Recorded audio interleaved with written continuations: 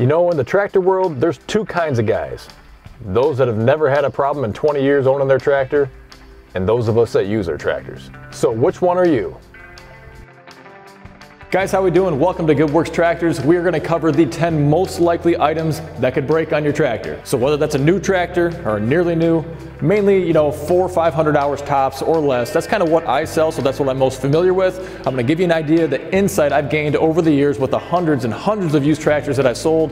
What do I have to replace when I do have to replace something? In general, these are very robust tractors. You're not going to have many issues to deal with. However, let's go over those most likely items to pop up. If you like this video, give me a thumbs up and hit that subscribe button down below if you want to get more helpful tractor videos. And if you're in the market for a tractor or a cool tractor attachment, read down below in that description all sorts of helpful links down there for tractor owners, or head on over to goodworkstractors.com.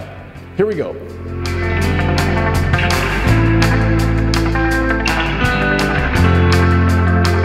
We're going to go ahead and start with what I think is the most frustrating issue you could have. We'll save the most expensive for last. And I think you'll be surprised by a couple of items that didn't make the list.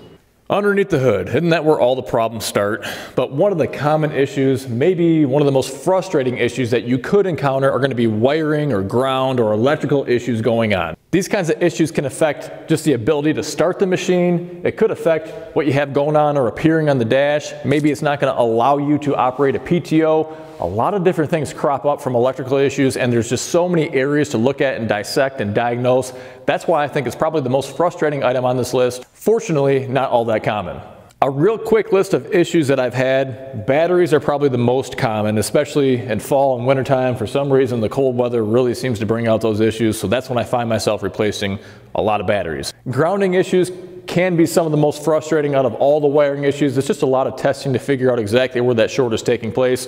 One really quick tip for you guys that have 3E tractors, like the 3032E, 303080, 3025E, the rear PTO, the solenoid, when you pull the plug or push the button to activate the rear PTO, it's going to have an electrical relay in there. That solenoid oftentimes will seize up if it's not used very often. So if you can find it, it's underneath the driver's seat.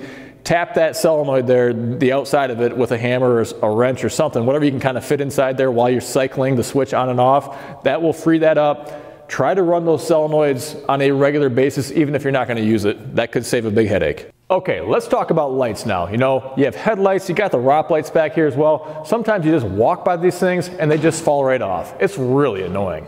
Be thankful it's not all that expensive. However, it is kind of frustrating, especially you John Deere owners that have lights like this on your ROPS bar. These things get smoked by branches and tree limbs and anything else as you're going through the woods or going through the border of your property. Unfortunately, these don't have any protection, so they're going to get knocked off pretty easy when you're going through the woods. It's a plastic section here that's holding on. You have a bolt coming through the backside, or two bolts, I should say. What you will find a lot of folks doing is just unbolting that, undoing the wiring. You have some harnesses on the backside, and mounting these on the inside of the ROPS bar. You get a lot more protection that way. Now, sometimes you get lucky. All you have to replace are just the lens covers, which are maybe $5 or $6. That's not too bad.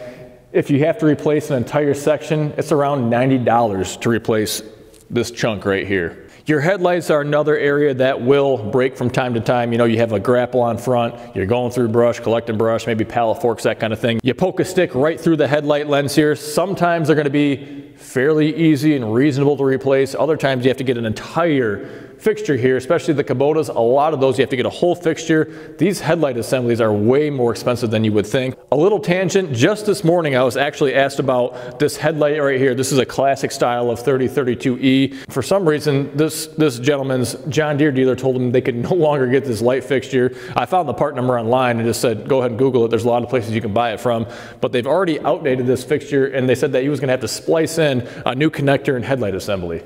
Go figure. So keep in mind, some of these can be self-inflicted kinds of issues, and some of them are just going to happen because any machine is going to have a usable life. It's going to have wear parts. You're going to have to expect to replace things at some point, whether it's by accident or just because they're going to wear out. So next on the list are going to be quick couplers like what you see here. Anywhere that you're going to have hydraulics that can connect or disconnect. The most common area, because pretty much every tractor has it these days, are going to be here where the loader is located, because if you want to take your loader on and off. However, on the larger tractors, like this one here, I don't take this loader on and off hardly ever. Most smaller tractors like a 1025R or a 2 Series or a Kubota, Mahindra, any of those similarly sized machines, you might take your loader on and off more frequently if you're going to be mowing with it or maybe snow plowing or snow blowing, that kind of thing. So these couplers right here are going to see a lot more use. If you have something mounted on the front, like for a grapple or maybe rear outlets on the back, you're not going to disconnect and reconnect those outlets as often, so it's less likely you're going to have issues there. So hydraulic couplers for your loader are going to be the most common. In fact, I just had to replace one on my 1025R. Let's talk about mower decks. Not every tractor is going to have one, but those of you that do, there's a couple weak points on these mower decks that are more likely to see damage than other areas. Now, what can you do to prevent some of this damage? Well, number one, the reason these auto connect decks are so awesome is because it's really easy to take the mower deck on and off if you're doing other types of work with your loader or with the back end of your tractor. But these gauge wheels and these gauge arms and brackets on here, if you're doing those other types of projects with the mower deck on, it's likely that these are going to get bent or even broken off. And I don't care if it's a John Deere, Kubota, whoever it is, but I've seen these get welded back on. I've seen them be torn off. I've seen them completely tweaked. So something to keep in mind. One of the other annoying items is going to be these discharge chutes. These things are notorious for getting damaged, cracking, or just being really roughed up, but lots of times they will completely crack. You know, unfortunately, they're kind of expensive for what they are to have to replace, somewhere in the $100 to $200 mark, depending on what it is, but I feel like they're a lot more money than they should be. Fortunately, they're an easy part to replace. However, keep in mind, if you're running into your landscaping, fence posts, whatever it is, and thinking this is just going to pop up and go back down, it will, but you may pay for it in the long run. To a lesser degree, the mower deck spindles, most of the mower decks these days are going to have 3 spindles, one tied to each blade. If you don't grease those things regularly, they will wear out, and they're also a fairly expensive item to replace. So keep in mind, they're all going to have pretty easy access ports. Just grease them on a regular basis, once a week, once every couple weeks. Just do it on a regular basis throughout the mowing season. You'll be thankful you did. Now, you guys know the best way to grease, right? Use a Lube Shuttle. Innovation in greasing. You get 5% off with code GWT. Link down below. Seats, unfortunately, are one of those requirements. However, they can take a bit of abuse. As much as I love the John Deere yellow, this color does not do well over time if left to its own devices. A lot of times what you'll do is you'll get mildew that starts to get all over here. If you have a tool or some other piece of steel that's in your pocket poking out, sometimes you'll end up cutting this vinyl that's on here as well. Same thing with the armrests.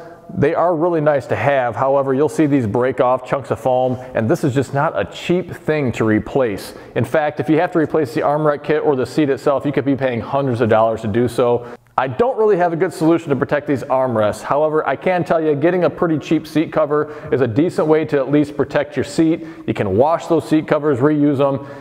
You still want to try to keep them dry and stored inside, or you could get some mildew underneath, but it'll definitely help protect against those cuts and other abrasions. Now, to a much lesser extent, I've had some issues with the springs or the steel that's on the frame underneath the seat itself, whether that's going to crack or just maybe lose some hardware and break loose. So these suspension seats don't really take as much weight as I think they probably should, so it's fairly easy to reach that maximum. However, you can get upgraded springs for this type of seat right here from bolt-on hooks. You know, I've also had cracked frames or missing hardware. Different issues pop up. On an air ride seat that I had, even the wiring for that, I guess going back to a wiring issue, but that had an issue as well where something just got pinched underneath the seat itself and had to be repaired. So a lot of things going on with seats more often than you would think. Okay, so this one, lots of times you don't need to fret about too much unless it's to the extreme, but these hard lines right here that are going across controlling the loader cylinders, they're the hydraulic lines that have the fluid going through them. There's some models of tractors out there, including, again, I'm picking on the 3E series, but they're not really going to have much protection at all to prevent damage from happening. So if you're using a grapple or a set of forks and you have a bunch of brush on there or a log or whatever and some branches go through and tweak one of these lines here, fortunately, most of the time it's not going to cause any issues for you. You're still going to be in the clear. If you want to replace one, it could easily be a couple $100 to do so. But most of the time, unless you're noticing leaks or some sort of a performance issue, you're going to be okay. Now, most of the time, these tractors are going to have pretty adequate protection, covers or maybe routing underneath the loader arms, different ways to really keep those hydraulic lines safe because, you know, they can get damaged fairly easily. But some models like the 3E series are going to have primarily exposed lines.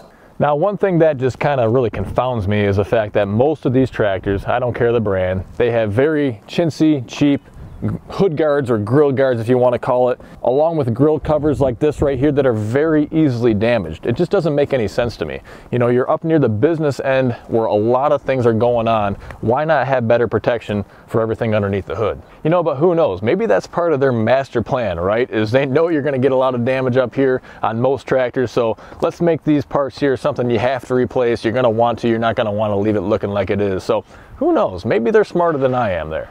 Now, tractor tires are one of those areas that could be a combination of self-inflicted issues and sometimes just happening because you're using them, right? So an example of a self-inflicted issue could be with a valve stem right here. Now, some valve stems are going to be covered and protected with a bit of a shroud around there. I wish they all had that, but for those that aren't, I've done this myself. I've been in the woods, you know, working it pretty hard, trying to blaze a trail, and front tire spinning, kind of slide sideways right into a branch, ripped the valve stem right off. My day was over. I had to head back in and get the tire repaired. In that same kind of scenario though, you'll often see plugs that are in these tires. Most of them are going to be tubeless. You can plug them, you can get by without having to replace the tire completely. It's a pretty cheap way to go about extending the life of your tire. Don't worry about the plugs. Even if you have to add air to them periodically, not really that big of a deal. Now, you will notice those front tires are going to wear typically a lot quicker than the rear tires are going to, and the reason being is they're taking a lot more of a load. They're a lot smaller tire too to begin with, so when you're using your front end loader a lot, so you have it loaded up with dirt or sand or rock, whatever the material is, it's a lot of weight and a lot of pressure you're putting on these smaller front tires. So it makes sense that they're going to be wearing out quicker, especially if you're turning as well. You just kind of have to expect that. Typically, you're going to get a lot more hours out of your rear tires than you will the fronts. Now, fortunately, I do have a couple of good solutions if you're looking for tires. MillerTire.com is going to be a great place to get all sorts of tractor tires if you need them. Doesn't matter what tractor you have or what style of tire you're looking for, they can probably help. You get 5% off with code GWT. I do want to mention what you see right here, the common tire sizes for the subcompact tractors, John Deere, Kubota, all that kind of thing. If you're looking for a very good value on both the wheel and the tire, links down below or on my website where you can get a good combination for just the rears, just the fronts, but both wheel and tire, just about cheaper than anywhere else. So make sure you read that description below. The last topic here are going to be leaks, more hydraulic leaks or areas that it could leak potentially. You know, one of the not so common areas, but it can happen, are going to be on the seals on the end of your cylinders here. There's a lot of pressure behind there, and if you have a lot of dirty applications or if you're leaving your tractor sit outside maybe over time and it gets maybe pitted or corroded or something, maybe is debris that's hardened on here, that could cause a cylinder leak and you may have to rebuild a cylinder end here. That's really not that big of a deal and probably not going to happen for quite some time down the road, but something to keep in mind. A couple ways to prevent that from happening are going to be to fully retract your cylinder so there's no exposed rod when you're not using it. And if you are going to be storing it for an extended period of time, consider getting something to wrap or coat the exposed cylinder portions that cannot be retracted. That's going to help prevent damage from happening. I told you I was going to save the most expensive for last, and that is going to be the front axle seals. And now the seals in and of themselves are not all that much money. Oftentimes you can get a seal for about 50 bucks. So if you have a few hours of time, you can disassemble the front hub on either side and replace one of these seals pretty easily. However, if you need to take it into a dealer, that's going to be a lot of labor involved, and that is where the cost is really going to get driven up. But a front axle seal is one of the most common things that I see on tractors, and the reason being is, again, we've talked about it before, but these front axles, they're pretty tiny, but they take a lot of weight with a front end loader, especially when it's filled full of dirt in a bucket, or if you're grabbing a log, you're moving around on uneven terrain, you're turning, you're just putting a lot of pressure, a lot of different forces on there, and you're stressing these axles out, man, I tell you. So that is one of the most common, probably the most expensive of the common issues that you're going to have. So kind of plan on that happening at some point. Now, just because you see a puddle on the ground underneath one of these front axles doesn't mean your tractor's broken and you can't use it. As far as old tractors go, it's almost a rite of passage to have some sort of a puddle of fluid or oil underneath it. So you just top it off from time to time until you can get to it and get the repair done correctly. But it's just something, it's kind of an indicator, you know, you got to get it fixed and corrected at some point. It's not the end of the world. However, on the list of likely things that could occur, I don't care what brand of tractor you have, this is one of the most likely that's going to happen to you. Okay, you can breathe a big sigh of relief. A couple of the biggest hitters, engine problems, transmission problems, you're really not going to experience those. It is going to be a very rare case on these lower hour machines, you know, 500 hours and less. And to be honest, even 1,000, 1,500, maybe 2,000 hours, That's going to be a rare occurrence. Once you get to the really high hour machines, which I consider thousands of hours, I've done a whole video all about it, that's when you may see transmission, engine issues, but you're really not going to have to worry about that. To put it in perspective, just like you need 3,000 or 5,000 miles on your car before you need an oil change, it's every 200 hours on a tractor. So think about that and kind of put it in perspective on how many oil changes do you think an engine might be able to go through? It's going to be dozens and dozens, right, before you kind of reach that useful life. So like anything else that's mechanical, maybe just budget a little bit, maybe a little slush fund there for a few $100 a year just to kind of cover the unexpected repairs that might come up. And I know there's going to be comments down below, because there always are. This does not matter if it's John Deere, Kubota, Massey,